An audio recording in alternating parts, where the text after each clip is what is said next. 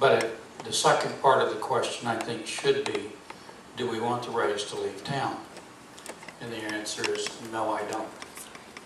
And would I do what's necessary to keep them here? Yes, I would. And let me tell you why. First of all, would be the exposure. In the last years, due to the Rays' success, there was 2 cities in the world that got the attention that the city of St. Petersburg did and that other city in Pennsylvania got. That's important. 1.2 million people came to St. Petersburg calendar year last year from outside Pinellas County to see a ball game. That generated $300 million for that same calendar year of 2008 of people coming to St. Petersburg, 107 million on hotel rooms alone. It created 3,000 jobs. That includes the Devil Rays, that includes the ancillary jobs that were started because of the food industry and the other people. So we've employed 3,000 new people due to the economy of the baseball team. In addition to that, other things have happened. That does not include the stays of a visiting team that comes 80+ times a year that stay at the Vinoy at $160 a night for a team that travels with 60 persons. They have a 90-day minimum food allowance. That does not include the players and their families. We are the #1 major league city when a team comes from out of town that brings their families to stay. I look at baseball, and I'm a baseball fan, and yes, I've had tickets and all those other things, but the economy that it brings to us is too important to let it get away from us. The city of St. Petersburg is in the big leagues, and we need to stay there, and it's important for this city. Thank you. All right. My name is John Cypress, and a lot of you know me. Everyone at the table does. Sort of a complex question, I guess. Fortunately, we don't have the ability to print our own money here, but Washington does.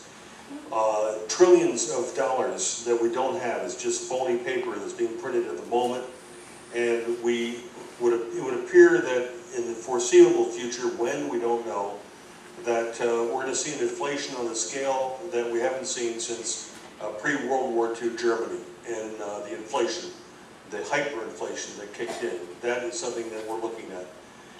Talking about cap and trade. Every single household in this city, every single household in America is facing thousands and thousands of dollars in brand new taxes. We promised no new taxes. We've got tons of taxes coming down on us through this cap and trade that finally makes its way through. Through the socialization of medicine, along with the socialization of the automobile industry, socialization of the financial industry, when it finally hits, because they're talking about rationing health care, right down the street here at Bayfront Medical Center, all Children's Hospital, all of our medical institutions, we're looking at thousands of people who are going to be losing their jobs in the not too distant future. And I would like to know what we're going to do here at the local level in unifying and getting in association with other cities in this state, across the country, to push back against Washington, that we want to maintain a free enterprise system. Is there a question in there? I want to make this real hard on you, because I'm going to give you 2 minutes. Yeah, exactly. Understanding full well that we could talk about this one subject for 4 hours and still not get it solved. Whoever wants to hop in first. John, was your question more related to the medical industry, or? The overall concept of the cities uniting, because you were the representative for St. Petersburg, but there's a thing called the League of Cities and a number of other organizations. And through your voices uniting with other mayors and other city council members throughout the entire state and across the country. Because it goes to your earlier question about the 10th Amendment was never directly addressed. And that is the power belongs to us right here in River City, and not the bureaucrats in Washington, D.C., or politicians in Washington or in some other place in the world, because we're talking about UN government now too. What are we going system. If you're looking at thousands more people who are being thrown out of work right here in our own community in the next several months, if this rationing of medicine occurs in this country. The first answer is do what this organization has done. Get people in elected office that believe in the locale, their hometown. It begins there. I'm in the business of providing medical services. Trust me when I say this. I've done it for 45 years. Don't let anybody talk you into any type of socialized medicine, any type of program.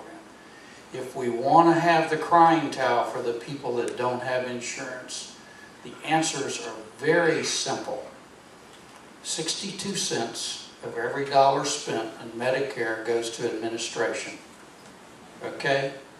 That means you can simply streamline the process of how medical providers get paid, eliminate some of the bureaucracy, and you have more than enough money to keep the Medicare program alive and insure the people that are uninsured. Do not be talked into this crying towel about the people that don't have insurance. From a government standpoint, the government needs to stand up, the elected officials need to stand up, understand what the problem is, and if we want to help people, everybody that I know in the medical industry daily provides services that help people without charging them because they don't have the ability to pay. I know that some of you out here are providers. I know that you do that. I know you've done it all your life. I do the same thing. But the issue is you can't let the government into that. It will ruin your ability and your family's ability to stay healthy and be provided the first-class medical care that we have in St. Petersburg, in the state of Florida, in this country.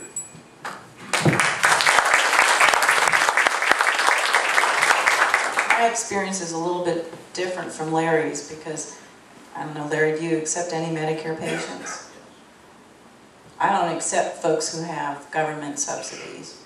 And so, that being said, however, and I know David, you probably accept some Medicare patients, and John, you probably do too if you're still here. I've heard that actually working with Medicare is easier than working with some of the private insurance companies. And so I disagree with Mr. Williams a little bit on this. And it's based partly on the experience that I had with my mom before she died. She had COPD and we were dealing with that over the last 17 years.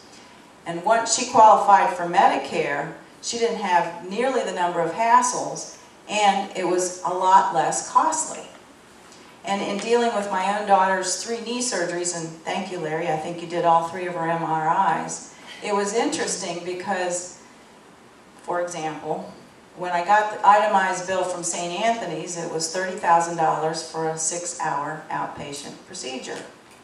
Yet when I got my Aetna bill, it was $2,500 was the insurance amount. Now I think that $30,000 could have built a small operating room. Not really, but that's an awful lot of money. And yet I think the care she received from those nurses in the recovery room, and this is just the hospital outpatient bill, it's not anesthesia or the physician's fee, was worth more than $2,500. The healthcare system is really, really broken. And it really, really, really does need to be fixed because it is such a huge cost for small businesses today. What we pay for premiums is just unbelievable. I disagree. I think we need to work at fixing the healthcare insurance and healthcare problem. We really have not demanded of healthcare their zero-based budgeting. We really don't know what it costs. And we have nursing that's lumped in with hospital costs, and that's just one area where I respectfully disagree. I think we have to get involved, and I think we have to fix this system. I certainly want to be careful about how we use taxpayer dollars. We never should have agreed to Medicare pharmacy funding because we should have been negotiating for a better deal.